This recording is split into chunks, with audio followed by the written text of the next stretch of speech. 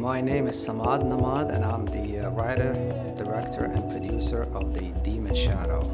Demon Shadow is it's a movie that tells a story about a young man who actually came from Morocco to the United States to become a star, a Hollywood star. Before I talk about the film, I want to tell you about the background of what happened and how I came to make this film. We shot the film. It took about 6 weeks to shoot the film, and we finished in June of 2006. My ex-partner, I should say again, took the footage and disappeared with the film. So we ended up being in a court trying to get back and settle, except a year later the film was shown in Morocco as a title, Welcome to Hollywood. So I went to the court, and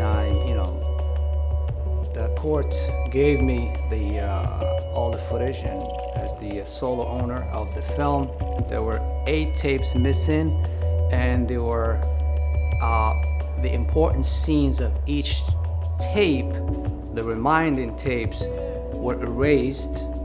Means the plot was erased, so there was a film or footage without a plot, and also most importantly is the sound was sabotaged.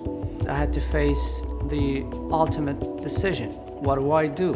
Should I give up and move on and go on and make another film, or should I go after what I believe it's mine and I should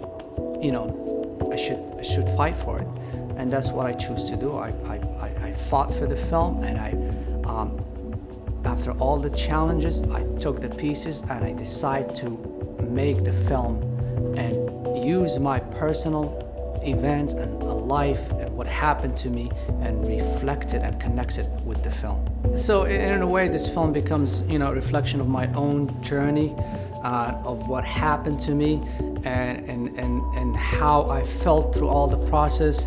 And even the characters actually they are very connected to what I went through and how I felt while I was making the film. The characters actually are driven from the original plot, what happened between me and my ex-partner. And the characters actually, because when I got the film, I had a half story or almost no story. So the character was developed based on the event that happened to the film. And so, for example, the shadow was actually like a phoenix was born from ashes. And that actually, the shadow, the bad behavior of Hassan, it actually transformed him to a sinister character. That character actually came from what happened between me and my ex-partner. All the anger, all what I felt, it was a triumph through making the film, is actually to show what happened to me and what happened to the film, and how the character will survive and actually make it to the other side. How I made the two characters fight each other, the demon, which is my ex-partner, and the shadow of Hassan, which is part of me, and how one of them had to be sacrificed. I find out that the best way to finish the film is actually to release what I felt, and the characters, all of them represent what I went through. And actually, I made the true event is part of how I feel, or how I felt that time, and how I feel right now, is that each character is connected to the truth of the story. When you're angry, you fail. You can't deal with the situation. You're just an angry person, and an angry person can never think straight.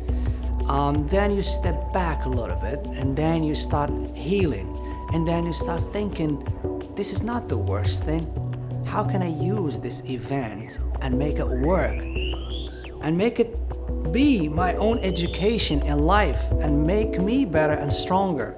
What I want the audience to take away from this film is Never give up your dreams, and never actually let anybody put you down, or don't let anybody take something away from you. When the worst thing happened to you, that might be the start of your own education, and that might be the beginning of something great.